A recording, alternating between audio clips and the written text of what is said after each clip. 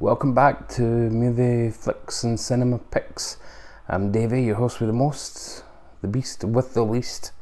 The least we can do today is celebrate the new release. It's been out on the festival circuit for a while, but the new release to Bluray of Mark Cousins' The Story of Film, A New Generation. Not to be confused with Star Trek The Next Generation. Mark and I, even though he doesn't know it, go back a long way. This is the story of film, well, my story of film, growing up as a teenager, late 90s and whatnot. Mark was a big part of that, because he hosted a show in the UK called Movie Drum, where he would introduce and curate films, and it was the first time I was exposed to a lot of films, like Demon Seed, The Warriors, and the big one that always stands out for me, generally, the films of Nick Rogue, Bad Timing especially, and Mark's still a massive proponent of Nick Rogue.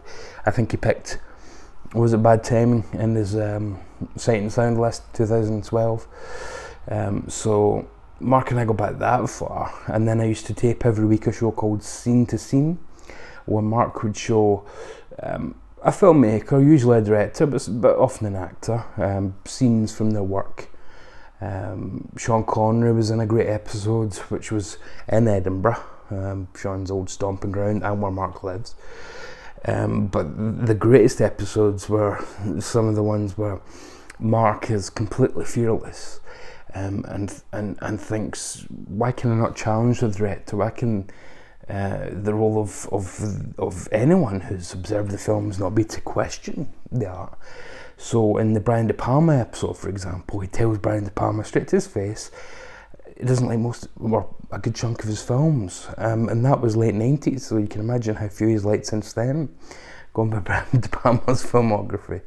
De Palma didn't take that too kindly, neither did Roman Polanski, when Mark brought up, how do these scenes play in light of not just allegations, but in light of what you were arrested for, what you were done for and fled the country for. Sometimes they take it in good nature. I mean, Scorsese, when Mark says, I think Boxcar Bertha is your worst film, says, that's fine, I don't like either, But Mark's never saying it to be mean or to get a response, get something juicy for the trailer. He's purely acting as an outlet for his own feelings about film, because I don't think he could be any other way. When you see Mark's introductions to Movie Drum, and there's a lot of them on YouTube, you see an unbridled passion, a joy. In lots of them, he's almost running. He's not just standing still. Alex Cox hosted the show before him and was a terrific host, a bit before my time, but I went back and caught up. But Mark was the one who really I grew with and grew my cinema journey with. So Mark could get me excited for films that perhaps I didn't even think I would be terribly interested in. I mean, Thunderbolt and Lightfoot, if you read the description on paper, would just sound like another Clint Eastwood, buddy movie. But, well, this has got some kind of homoerotic undertones, and it's a very unusual film, and Michael Cimino's involved. All right, I'll give this a watch.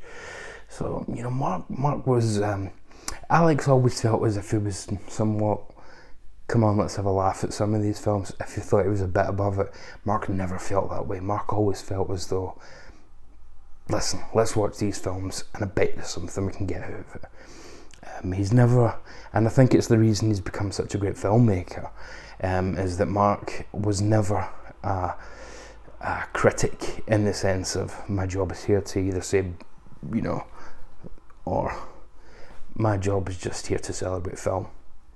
And that's exactly what he does. So 10 years ago, or over now, we got The Story of Film. Unfortunately, Network put this out as an absolute fingerprint magnet. Look at that. I have this on DVD Steelbook as well, but Network released it on Blu-ray this year. Well, last year now, I forget. We've had a new year, haven't we? But the original had a kind of black cover. And this is nearly 1,000 minutes. literally the story of film, which goes from the Lumiere brothers to Avatar and pretty much everything in between. And unlike most of these kind of projects, it doesn't say "Hooray for Hollywood." Mark takes you to Mumbai. He takes you to China. It takes you to Nigeria. You know, a massive film industry that so few outside of Africa even know about. He had interviews with people who've left it since then. Bertolucci, Stanley Donen, and Claudia Cardinales, and this one. And there's a book that Mark wrote that this is based on as well. So first of all, this is your starting point. This is your Bible. Yeah, the story of film. Okay, so it takes you from, again, the Lumiere brothers, literally. So, you know, train coming into station, workers leaving factory, all that stuff, through Georges Méliès, through another guy that Mark idolises, he's got a tattoo, Serge Eisenstein, to Jim Cameron, you know, right up to that kind of era. And ends on that kind of Avatar note of, is 3D the future? Is that where film was going? I mean, we know the answer to that now, don't we? No. Unless Avatar 2, which everybody's talking about, everybody's really excited about, is a massive hit. So I was very excited when I found out that Mark was making a sequel. And what it does is it doesn't just make it an extra episode of this. It's a separate film that shows how Mark has progressed as a filmmaker as well. Because this, the story of film, a new generation, doesn't go into things that you think it might. So what are the things that have changed big time in films the last 10, 12 years? Streaming, number one, I'd say. Consumption films. 3D not taking off, for example, is another thing. But Mark doesn't concentrate on those kind of things too much. You know, there's lip service paid, but Mark's more interested in the film itself rather than the medium. So there's a reason it's called the story of film and not the story of cinema or cinema, because it's the film, it's what's captured on film or celluloids, as it may be, that Mark's interested in. He's not particularly interested in whether it's done like this, just with, you know, I mean, this is a film essentially. What Georges Méliès could have done with YouTube, the mind only boggles. Certainly more than I can do with it. Although my English is much better, fractionally. But this does also explore and contrast modern films against older films, but never in a snooty way. Never in a, wasn't it good back then? Isn't modern life rubbish? He takes films, so I mean the back quotes, Parasite, Farewell, Black Panther, Lovers Rock, Joker, Frozen. But you can add in there a film that I think Mark says is just, you know, the last word in filmmaking, and he's pretty much right, because it's a remarkable achievement. Hard to Be a God, which is out from Arrow Academy. Just a stunning film, which if you've ever seen it, you'll be sitting going, "Whoa, yeah!" And if you've never seen it, see it. And one of the reviews I saw for this, when it was doing the festival circuit, said, I found it a little annoying that it shows you snippets and it doesn't go into clips. Mark's not here to say, "Go see Joker, it's a great film." Mark's here to show you an aspect of Joker that's great. You know, he's here to show you, to contrast a scene from a film that cuts every half second for 10 seconds with that great panning shot from It Follows, which, you know, is uncut for, you know, 30 seconds, and how both can be ridiculously scary using completely opposite technique. Mark also goes into this kind of thing where he's talking about the different mediums with which you can make films. Again, not so much concentrating on the medium itself, but just how it's allowed things to become more expansive. So that Tangerine, for example, was able to be made with an iPhone and win all sorts of awards. And there's been a plethora of those kind of films in the last few years. Everybody can be Stanley Kubrick these days. Well, nobody can be Stanley Kubrick, but you get the gist. That was, you know, a bit of embellishment, you know, to make the point there. But The back also goes into, as the recent pandemic recedes, Cousins ponders what comes next in the streaming age, how we have changed as cinephiles, and how we'll continue to transform in the digital century to our collective joy and wonder. And that's kind of the message of the whole thing. That, look, yeah, change, you know, to quote, who wrote it, I guess Sam Cooke, change is going to come. Although he was writing about civil rights, not movies, but you know, it's nothing to be afraid of. We move with the times if we embrace them and make the technology work for us rather than work against it. Then we can achieve wonderful things. That's gone back to this, you know, the story of film from the beginning. You know, look at a Man with a Movie Camera, and how radical that must have seemed then, because it still seems radical now. Mark cuts back in this to what Wells does in Chimes of Midnight, and some of that still seems radical now, even though it's nearly 60 years old and we're getting Shakespeare adaptations now, like the tragedy of Macbeth, aren't as ambitious as that was 60 years ago with Orson Welles. So it's all about the ambition of the filmmaker, regardless of the medium and regardless of the time. And really, it's telling you the story of film is not here it is till 2009 and here it is until 2020ish. It's saying it's never ending. Until we stop making them, it's just going to keep going. And even then, you can never see it all. So, you know, you're never going to run out of stuff to enjoy. You're never going to run out of being able to rewatch them and find different ways of exploring them. And with that in mind, I thought, well, let's have a look at some of Mark's other works, because I think a lot of people now think of him as that guy that used to be on Moviedrome or used to be on Scene to Scene and now has made these. That's how a lot of cinephiles view him, even. Whereas he's made some other wonderful films in the past 10-15 years, so I thought let's have a look at some of those briefly. So this is a companion piece to the story of film. It's a story of children in film, and this is much shorter, but it goes through a lot of kind of world films, I think from about 24 countries, and it shows you Mark's own younger family, I think his nephews and nieces or whatnot, as they explore their journeys in, you know, cinema for the first time, and how they go through it, and shows you how different countries will make children's films. So, you know, it's not an exploration of specifically the children's film itself as much as it is children viewing film and their journeys. Because if you're anything like me, as I've said before on the channel, I grew up with Burt Lancaster and Kirk Douglas and Jimmy Stewart because my dad wouldn't watch Disney movies, so I knew all those guys, so I wasn't allowed to watch Disney until I was an adult, you know. So it's more like that kind of thing, you know. It's your relationship, the child's relationship to the film.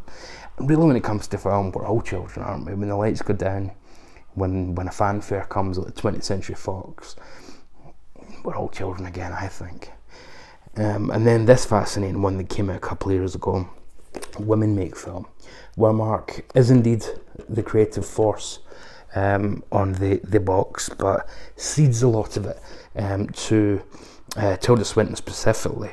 But as you can see here, it's narrated by Tilda Swinton, Jane Fonda, Jodan Do, Shyamalan Tagore, Kerry Fox, Thandie Newton. I think it's now, she's changed the name of her, but she's reverted to her original name. I think it's now Thandiwe. I don't know if it's pronounced differently, but she was Thandie Newton. I'll say Thandiwe, and if someone can correct me, please, because I wouldn't like to embarrass myself, but I wouldn't like to get her name wrong, because she deserves her own name. And Deborah Winger, good to see her back in the last few years. A new road movie through cinema. And this isn't just, oh, we forgot to put in things about women in this, because believe me, there's plenty in this about the women's side of filmmaking. But as Mark acknowledges in the booklet for this, not enough, because the story of film has never had enough. And at times it has had lots. Like, I think something like the first 2 or 3 rating Oscars went to women back in the 20s. you know, there was, and they were, one of them was the original version of The Champ that John Voight later remade. And the other one was like a gangster movie, you know. So they weren't women's pictures, you know. They weren't these, you know, melodrama things. They were tough pictures. They just happened to be written by women. But men slowly took over the industry, and you know, toxic masculinity, we know what happens.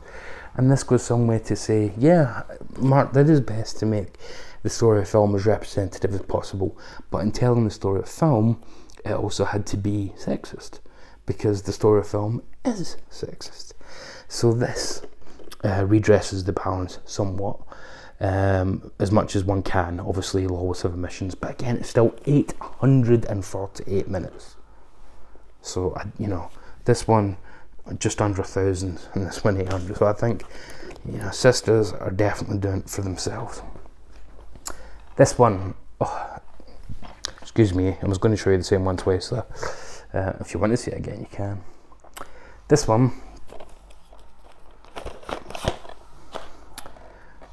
the first movie. The first movie is, this is a stunning achievement.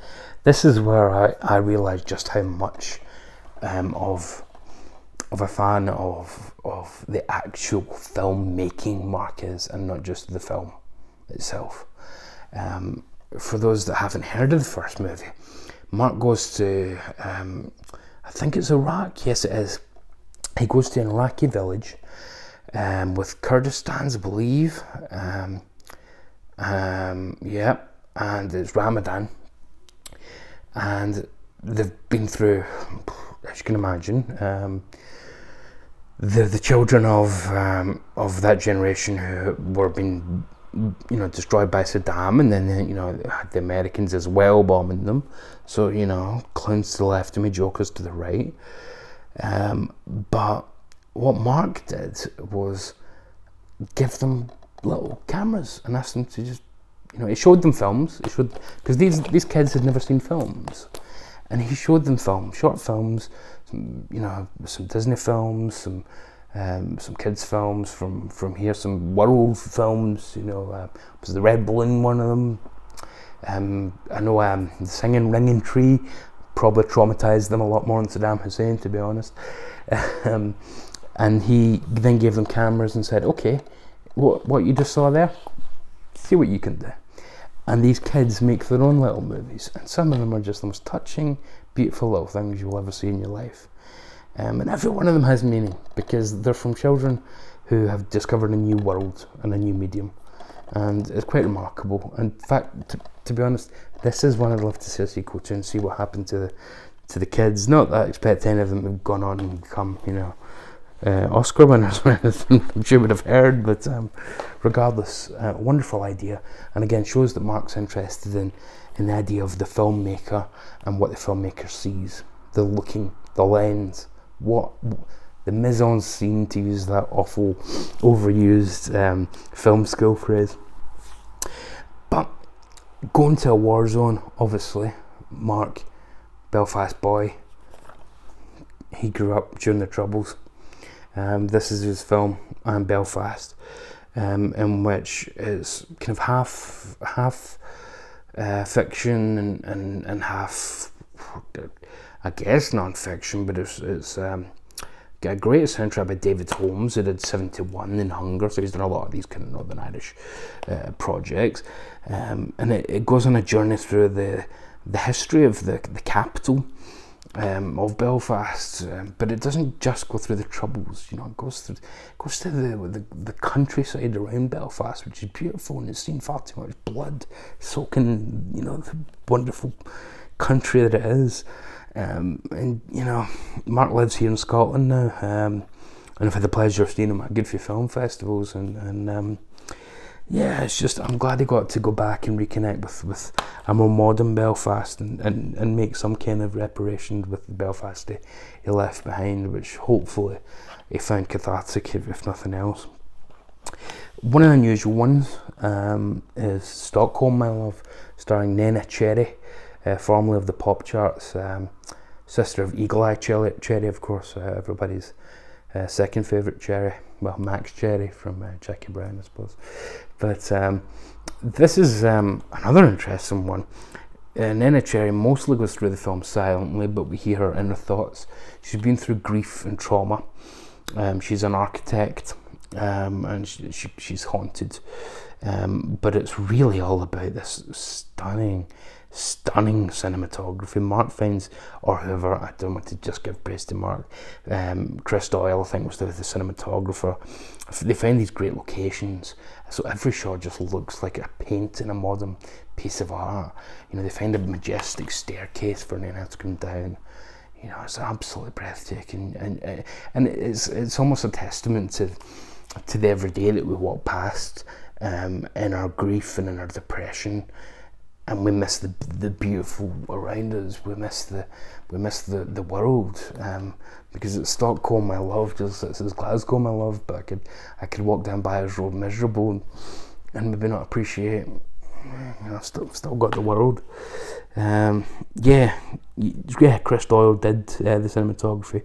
Who did the cinematography for One Car Wise and The Mood for Love? So I think we're in pretty safe hands with a look at this film. Brilliant. BFI, Mark Cousins, what can go wrong? Just a couple more. In this tribute to Monsieur Cousins.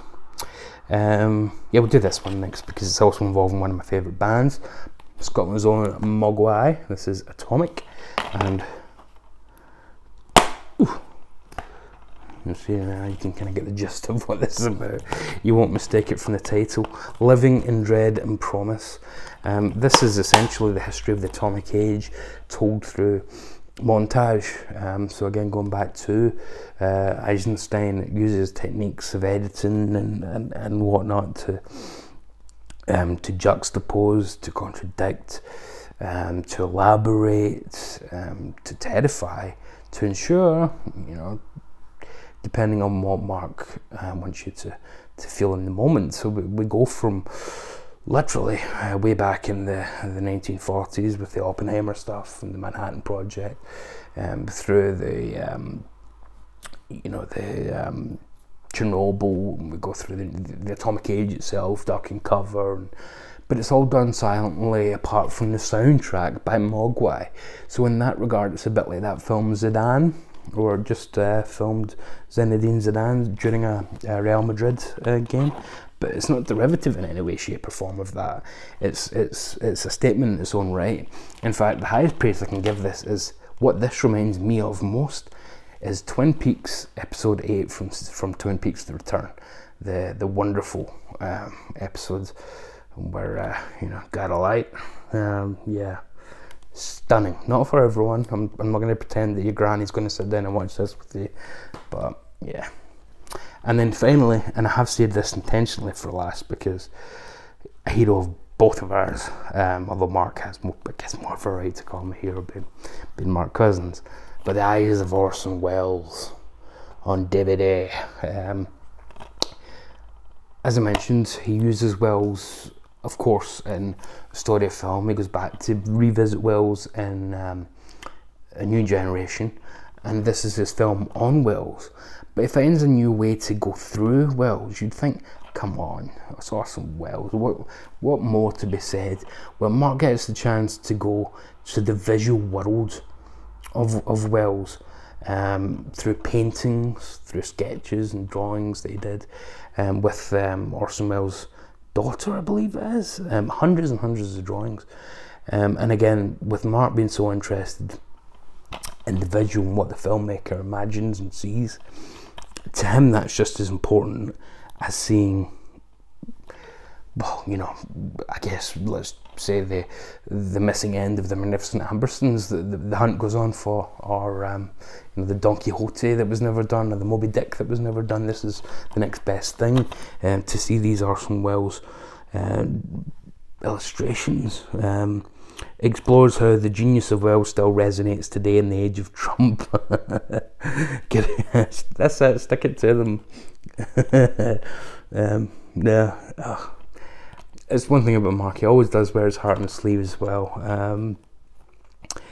Yeah, fantastic. And the extras in this, even though it's a DVD and not a Blu-ray, are fantastic.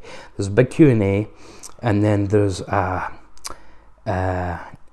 documentary which is nothing but Mark bidding on eBay for a pair of Orson Welles boots. Fantastic. So this is my Mark Cousins collection thus far, and I hope it expands further still, because I absolutely adore Mark as a film lover. I love his work. I love him as a commentator of film, as someone who introduced me to my own journey of film, and just as someone who appreciates film, you know, which sounds really obvious, but I think people don't as much as they used to. They don't think about, you know, I think the best and worst thing that Ebert and Siskel ever did was that whole, you know, or the 4 stars thing and all that nonsense, because to me there can be a 1-star film that's got 10 seconds in it that are worth everything. And likewise, there can be a 5-star film where you just think, what the hell was that? That was rubbish, you know. So, you know, I think the star system, or the thumbs up, thumbs down, is flawed. And taking that into account and being able to just look at moments, looking, you know, the frame, because that's whole cinema is, isn't it? It's frames per second. It's just one shot at a time, shown fast enough for our eyes to believe that it's moving. But yeah, anyway, I'm starting to get into kind of pretentious ramblings now. And one thing I'd also like to say is Mark's narration on A New Generation is as wonderful as ever. He has I think he's got the most soothing voice ever. He should be reading audiobooks. He's got this great Northern Irish accent as it stands, and it's so gentle and calming and reassuring. I think the first episode of Story of Film starts with Saving Private Ryan, if I remember right, from all those years back. And he's pointing out how, you know, it's the beaches of Normandy, you know, that famous landing scene, but it's filmed in Northern Ireland, you know, in modern day. And Mark says, a lie to tell the truth. You know, it's brilliant. He slows his cadence down, which is something. He is very excitable in real life, but in his narration, he's very meticulous. Chooses his moments, and when he's narrating over, I think it was an Ozu film or a Mizoguchi film, you know, he'll say, a kettle, a cat, the door opens, the man comes in. You know, it's brilliant, but it doesn't just describe what's happened in the film. It's to emphasise, here's what your eyes should be drawn to in this scene. Here's what to focus on, because this is what you should be taking away from this. Or if you've got something better to add, then take that away as well. Because Mark isn't your film professor. He's given you a story of film, but invites you to make your story of film, which, what more can you ask? He's a liberator of film. That's what I consider him. A historian, a filmmaker, a critic, a genius. So Mark, thank you for all your work over the past, how long have I been watching? 25-ish years on various mediums, from Moviedrome through Scene to Scene, Story of Film, and all these films, and your books. Thank you most sincerely. And I'm going to give a shout out at the end here to Mr. Nathan Jones, who requested a video on Mark Cousins not terribly long ago. And I said I'd be more than happy to oblige, because Mark is one of my absolute filmmaking heroes, and not just of films about film, but just in general. I think that the story of film holds up to anything made in the last 20 years documentary wise. In fact, take out the documentary part, the story of film, I think, is one of the best films of the 21st century, just in general. A bold claim, but I'm making it. Fight me. Yeah, you're gonna fight me with my Lamb Lies Down on Broadway t-shirt? Didn't think so. Anyway, so listen, thank you very much for watching. Hope you got something out of that, not just a ramble, and hope you check out some of Mark's other works if you only know the story of film. I've been Davey, thanks again for your attention. Should you have any questions or comments, feel free to pop them in the comment section. It's probably the best place for them, otherwise I won't see them.